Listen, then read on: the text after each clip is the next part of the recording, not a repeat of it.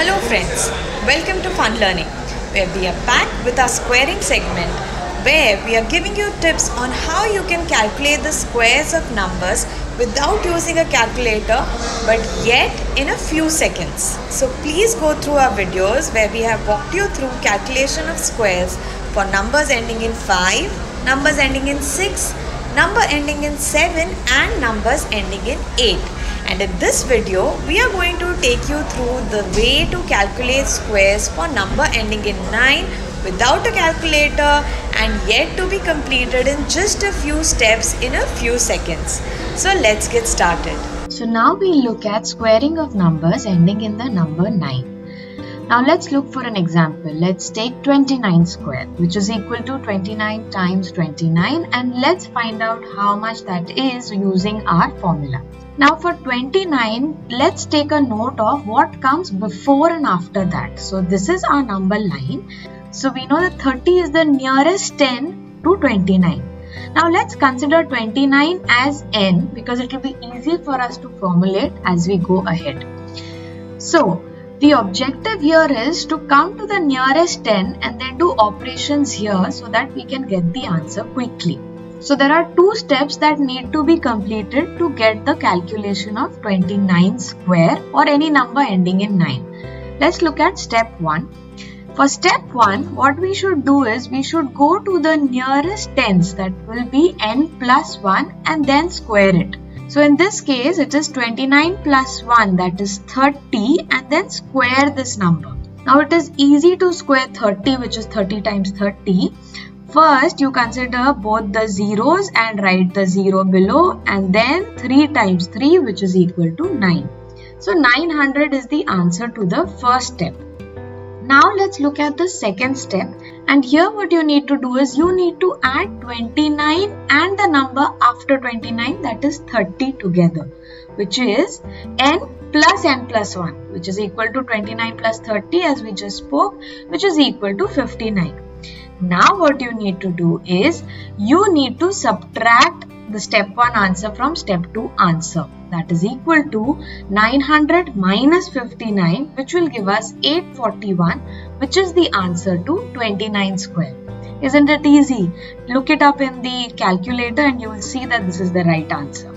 Let's try another example of squares of numbers ending in 9. Let's take a slightly bigger number like 59. So 59 square is 59 times 59. Let's find out what this answer is. So again, with 59's position, let me find what is before and after 59. So I have my nearest 10 at 60. So here 59 is n, it's a main focus area. So let's do the step 1, which is n plus 1 square, that is equal to 60 square, which is nothing but 60 times 60. All you need to do is add the two zeros as there are two zeros multiplied, and then get 6 square or multiply 6 times 6, which is 36, which is our step 1 answer. For step 2, we need to add 59 and the number after 59 together. That is n plus 1, which is equal to 59 plus 60, which is 119. Now all you need to do is subtract step 2 from step 1, which is 3600 minus 119, which gives us the answer of 3481. Pick up your calcies, check for this answer, and you will be satisfied with the result. Well, let's try a 3-digit squaring of number ending in 9. So our number is 119 square. This is equal to 119 times 19. Oh, it looks like a really big calculation. So let's find out. As per our rule, let's plot 119 on the number line with what comes before and after. So we have the nearest 10 to be 120. Now let's just mark 119 as our main n. Let's go for our step 1, which is n plus 1 square, that is squaring the nearest 10, which is 120 in this case. So I square 120. The way to square it is 120 times 20, which is equal to add two zeros in the end, and then 12 times 12, which is 144. So our step 1 answer is 14400. So here you need to do the square for the tens place of the given number. Now let's look at step 2. Step 2 is adding n to n plus 1. That is 119 added to 120, the number just after it. So which gives us 239. Now you know the drill. It is just to subtract step 2 from step 1, which is 14,400 minus 239, which gives us 14161. This is the answer. Try it on the calculator and verify it.